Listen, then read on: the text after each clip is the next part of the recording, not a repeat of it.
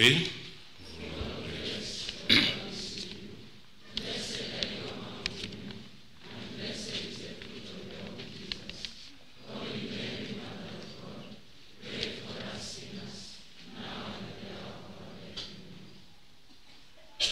Mary, Mother of God, God is good, and all the time.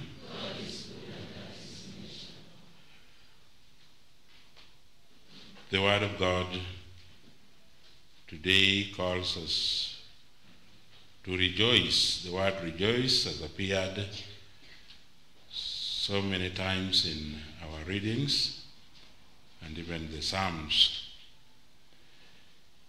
And in the first reading, we are told to rejoice with Jerusalem and be glad for her, all you love her. Jerusalem was the center of so many activities for the Israelites. But above all, it was a center of worship.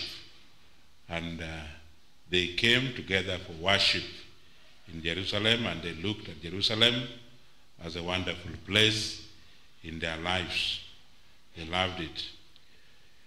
And as Prophet Isaiah talk about Jerusalem, we hear how he's talking of her consoling breast. You may drink deeply with delight from abundance of glory. So it was joy being in Jerusalem because of consolation, blessings, and all that the people received. So we too, coming together as God's people to worship, we rejoice. A place of worship, our place of worship becomes Jerusalem to us who mourn and also who seek consolation. And so the church becomes or is a mother to us.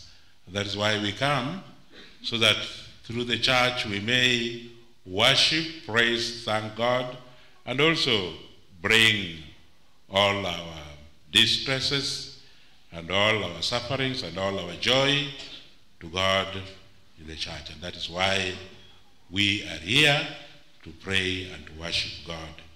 And we also hear from the second reading, St. Paul writing to Galatians, also talking about what he has received also as a sign of following Christ.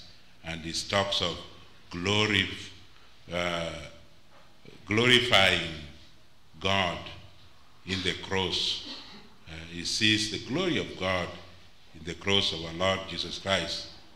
And in this, he also rejoices. And he has received so many marks because of the faith that he professed. But despite of all that, he still trusts and he counts so much on the graces that he has received from God. He is so grateful. He is so joyous because of the graces that he has received from God through the cross of Christ, and also through the marks that he has received in proclaiming the gospel.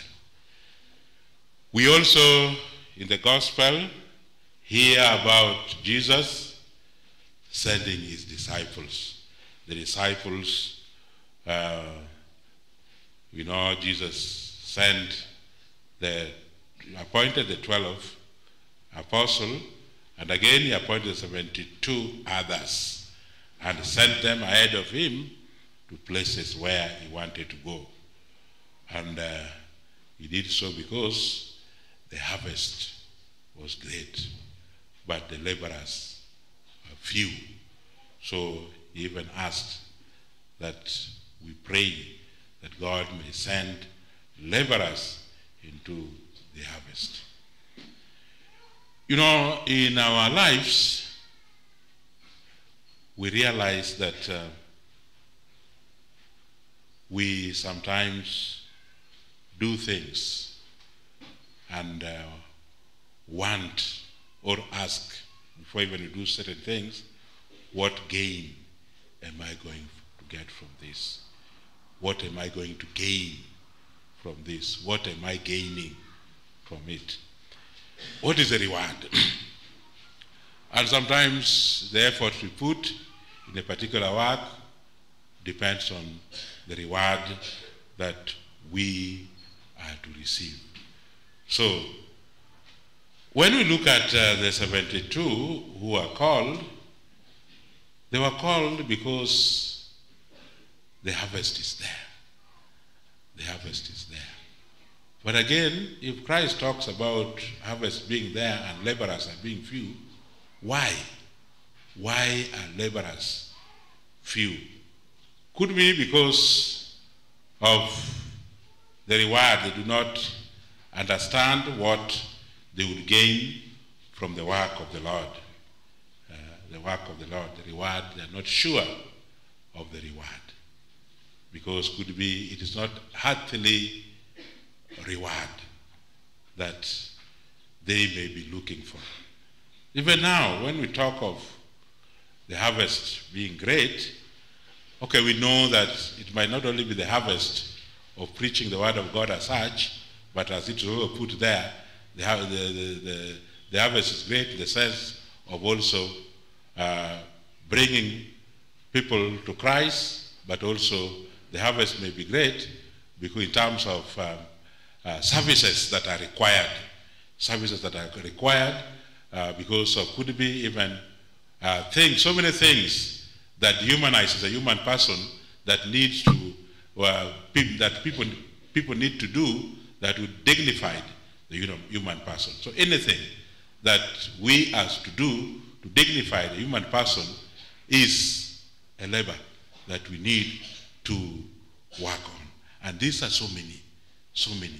How many people are suffering who needs to be given direction, needs to be counseled?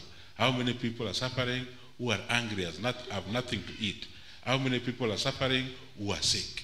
And in all this, God needs, or we need to be sent in those situations of life. But again, there might be a conditions that people do not take. Sometimes it's left, could be for everybody, could be somebody, could be anybody, could be even nobody. You know, something can be there to be done, but if it is not properly done or properly planned, it might not be done the way it is supposed to be done. Somebody may say, anybody could do it, but nobody did it. Somebody got angry because it was everybody to do the job or to do it. Somebody can get angry.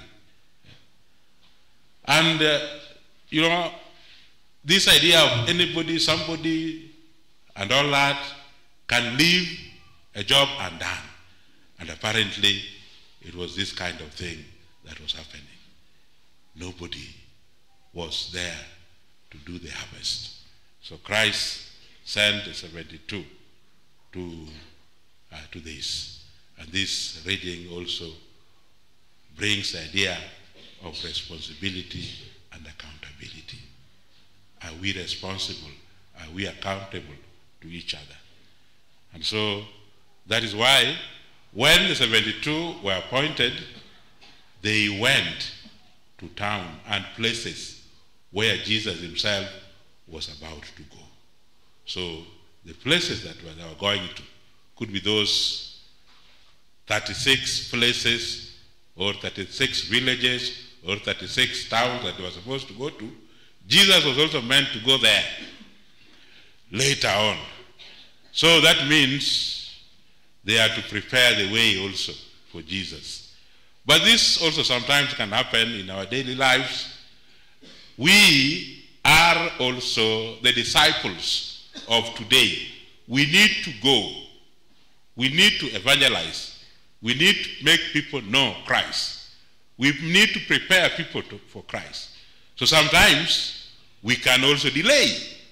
We can delay Christ to heal. We can delay Christ to bless. We can delay Christ to do certain things because we have not done our bit. There is also that bit of ours that is expected of us as Christians. We are also sent like 72, and we have to go. And that's why we are told to go immediately, not to waste time, and to travel also light. So my dear people of God, we need to go. We need to go and proclaim the gospel of the Lord to our neighbor, to ourselves, to our neighbor, to those who suffer, to those who need our help, however little it may be, but already in doing so, we'll be proclaiming the gospel. And that is why it is urgent. It is urgent. We need to focus on it and do it immediately. And that's why Christ also calls us that conversion is near, is now. Now we need to be converted here and now. We don't need to wait. And that is what the Lord tells us. And we have to travel light. We need not to carry so many baggages. In our lives, sometimes we carry so many things. So many things. Not only physical things, physical baggages, but also spiritual baggages that we carry. Could be hate and forgiveness. Could be so many sins that we have committed. We don't see the need of confessing them and all that. All these baggages, why are we carrying them? We don't need to carry all these baggages. We need to travel light as we do our daily activities, which every day God sends us to do. So we need also to reflect and see what kind of baggages that we are carrying. The Lord wants us to travel light. So we are called to travel light and bring people to Christ. So let us pray today in a special way that we focus on the labor of love. The labor of love. The labor of love is that labor that you will not gain anything from. It's not a labor that will not gain anything from, and it's a labor that could be nobody is there to take it, and it is left to everybody, and at the end of the day, nobody takes it, and all that. So where there's that kind of gap, where there's that kind of gap that requires love, we bring in that labor of love. Where there's that gap of need, particular need, and we bring in that labor of love is required from us. So the disciples were called to go to that labor of love. And we have to know that if the harvest is already there, if we delay, then of course, in doing that labor of love, then of course, the harvest, the fruits can, rot in the field. So that is why it is immediate, the labor of love. And that labor of love is demanded of us. There are certain careers that we have to do without thinking of the gain. But sometimes, in most cases, we run away from the labor of love. We run away from that. And that is why sometimes we may go to even places of treatment, hospitals and all that, and where the labor of love is required, sometimes it takes a long time. And the Lord wants to act, and it takes a long time. Even to take care of the sick, we may take, or emergency, we may take a long time. And the Lord may want to act. The Lord may want to heal this person, but it will take a long time. The Lord may also want to call this person, but we're taking a long time. And the labor of love at the end of the day brings joy in our lives. It brings joy in our life at the end of it all. That is why the disciples, when they came back, they were happy. And they talked of, Lord, even Satan listened to us. Satan listened to us. And Lord, even the demons are subject to us in your name. And he said to them, I saw Satan fall like lightning from heaven. You know, even for the 12, it was a little bit difficult. They came back complaining that even it was hard. Some devil did not listen to them. That's why Jesus even told them, no, some needs prayer and fasting. But these 72, when they came back, they were so happy. And they were rejoicing. And the Lord told them, Pole, don't rejoice for what you have done, but rejoice that your names are written in heaven. So that is the labor of love we do, and the reward is there for us that God alone knows. So we cannot demand in the labor of love. So let us also pray that God may give us that spirit of doing that labor of love each and every day as we are sent to do the work of the Lord. So today, as we are gathered here today, we pray that God strengthen us in our call to do his will, particularly in doing works of love that brings special joy to us. Today also, in a special way, we celebrate the sacrament, particularly sacrament of confirmation. We know that this sacrament strengthens the faith and also completes the sacraments of initiation. When we are baptized, we receive the life of God. We become children of God.